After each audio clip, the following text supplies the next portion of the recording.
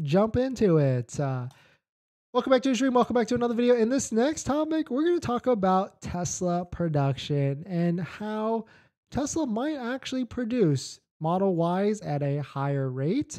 And so maybe that's why EDDs could be getting pushed right now, or maybe even brought up, because Tesla production ramp, it's all about Tesla production ramp and how quickly they can produce that vehicle for you. We've got a prediction here from, of course, our friend Troy Teslike, and we've got some data here where we can actually see that Tesla produces, or from his prediction, 2-to-1 Tesla Model Ys to Model 3. So 2 Model Ys to 1 Model 3. So take a look at this. Will give us, some insight to maybe, hopefully we'll keep our fingers crossed to get our EDDs, estimated delivery dates, pushed up. So we'll definitely take a look at it. And if you're just joining in, my name is Dennis. I love talking about Tesla hacking, as I like to call it, but basically just getting the best deal on your Tesla at the best possible price, or just getting really good financing on your Tesla. So if you're interested in any of that, please hit that subscribe. And today's video is actually sponsored by my Patreon link down below in the description if you want to support the channel and receive some of the benefits, but definitely check it out if you are interested. So let us take a look at it. Thank you to RK for talking about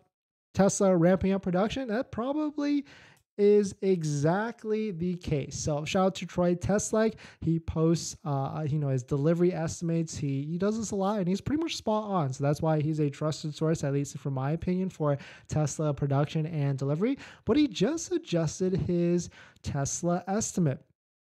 His Q1 delivery estimates were as followed. Estimate 412,000 vehicles was 421 just a couple of weeks ago. Analysts are still thinking it's going to be 428,000 in the first quarter, but this is a little scary. That's for sure. Starting to go down. If we remember, I want to say the Q4 sales was about 407 or 410 around that for Tesla. And so, but I mean, at the end of the day, doing that same and copy pasting that amount of sales in Q1, which is always historically a lower sales month across the industry, that's pretty impressive at the end of the day. So taking a look at here, this is where we can get into the nitty gritty of all this. So you can see Fremont as a factory by itself produces 54,450 Model 3s. And right here you can see Fremont as a factory produces 56,800 Model Ys. Of course, we know Giga Austin has been ramping up. It's ramping up its production and producing and spitting out a bunch of Model Ys and Model Ys only. And where they're supposed to be predicted to produce and sell or ship 62,650. So of course, if we add 56,000 plus 62,000, that's basically a 2-to-1 production rate for the Tesla Model Y versus the Model 3. So this could help you answer your question. Hopefully, maybe your EDD will get pushed up because Tesla is probably working as hard as ever to push out a bunch of these Model Ys out there. And that's probably why we see Model Y inventory charts spike up every 6 or 7 days, because they start to release all these vehicles that are coming from Giga Austin for that to say sales pre-production, pre-transportation type of vehicles. We're starting to see a little bit of bump right now. And on top of that, we're also starting to see a little bit of discounts. So right here, there's one that's a 2023 Tesla Model Y long range. Of course, this is only one vehicle across the country, 2,000 miles on it, but a discount of almost $1,800. We opened this up a while ago, and still here, still available for sale. So this is actually a pretty slick deal if you're in the Massachusetts area, that's for sure. But definitely let me know what your thoughts are. Let me know what you're thinking. Are you open and praying for a estimated delivery or a delivery within March, or did you get pushed out to April, May, or even June?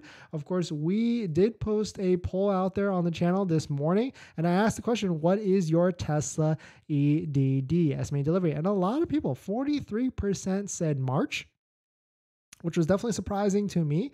I thought there was going to be way more people in the March, May, June timeframe, but March, April, 10%, May, 11%, 6% June. So if you are someone that has an estimated delivery date pushed out all the way to then, definitely try the EDD hacks. Definitely try going to a Tesla sales center, talking to a sales rep, see if there's any cancellations out there to see if you can lock down one ASAP. So definitely some pretty interesting stuff. Let me know what your thoughts on it. This video is actually sponsored by my Patreon link. Down in the description of the Patreon link, we receive a lot of benefits, and some of them include actually scheduling a call with me. You can ask me any questions about buying a Tesla, and you get a link to my buying guide, which has links to all the best credit unions out there with rates better than Tesla financing. Tesla financing is like 5.59%. All the credit unions listed have better rates than that. So definitely check it out. Link down below in the